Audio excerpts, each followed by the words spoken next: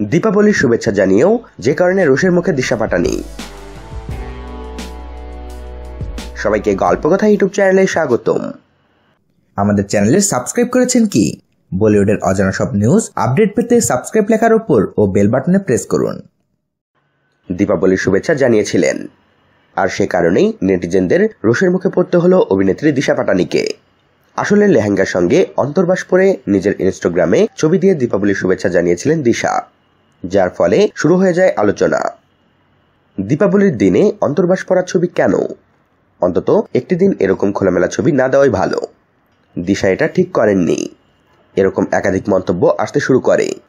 নেটিজেনরা যে এই ছবি পছন্দ করেননি তা স্পষ্ট করে দিয়েছে এমন একাধিক কমেন্টে।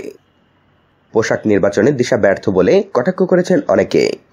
প্রায় 7,000-এর মতো কমেন্ট হয়েছে এই ছবি ঘিরে, তার সবগুলি প্রায় নেতিবাচক। উল্লেখ্য, ইনস্টাগ্রামে 14,53,215 জন ফলোয়ার রয়েছে দিশা পাটানির। তার মধ্যে যে 7,000 কমেন্ট এসেছে সবগুলোই অভিনেত্রীদের ফ্যানদের করা। দিশা অবশ্য এই নিয়ে একটি মন্তব্য করেননি, একদম চুপ করে থেকেছেন। তো বন্ধুরা, এ বিষয়ে আপনাদের মতামত জানিয়ে দিন আমাদের কমেন্ট বক্সে, আর ভিডিওটিতে লাইক ও শেয়ার দিয়ে আমাদের সাথে থাকুন। ধন্যবাদ।